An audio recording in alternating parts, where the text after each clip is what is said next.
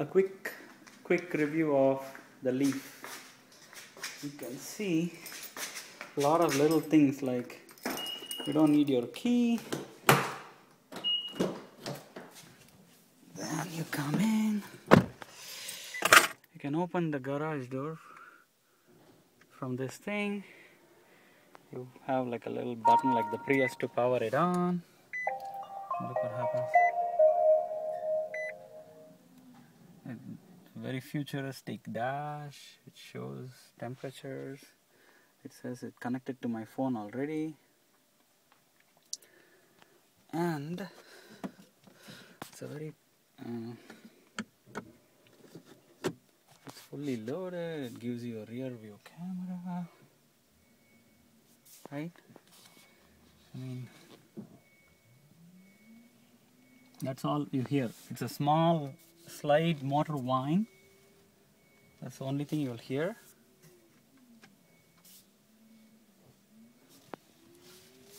And there we go.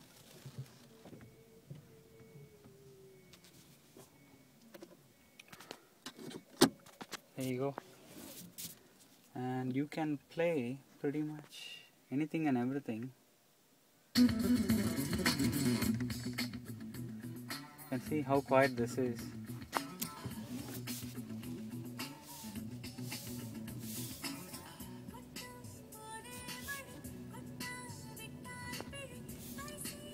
There is no way you are hearing it this crisp or this clearly in my Sienna, or even for that matter the Versa, which runs off the same chassis and body as the Leaf. So it's absolutely quiet, given that it's the same frame as a Versa, and it has like a USB stick which pretty much can play everything, and it can play a CD.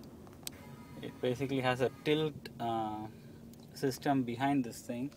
So I press it again and it tilts back. I mean, everything is great because of the attention to detail in this guy.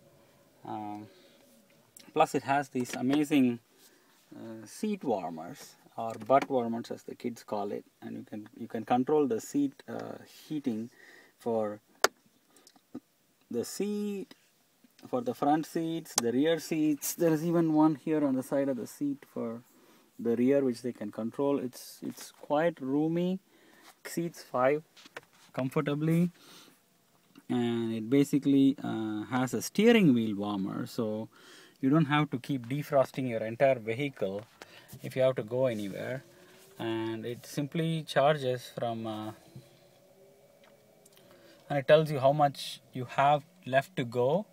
And if you want to go anywhere, you basically check before you leave, because it's got a GPS, and it tells you whether you have enough miles to go and come back, given your history of driving. So that's pretty interesting. And if it basically goes all the way to the 1, you get 111 miles. And there is a couple of driving modes here. You see the D there, and right now it basically says on the D you can go 80 miles. If I switch to the Eco mode, I can go 88 miles, and that basically puts on some kind of a traction brake, and it puts some power back into the vehicle, and that's the way it's set up. So on this panel you'll see these circles, and if it goes below that dot where it is, I put power back into the battery. If not, I basically keep driving. So far nice, and charging is not difficult at all, so everything so far is working out great.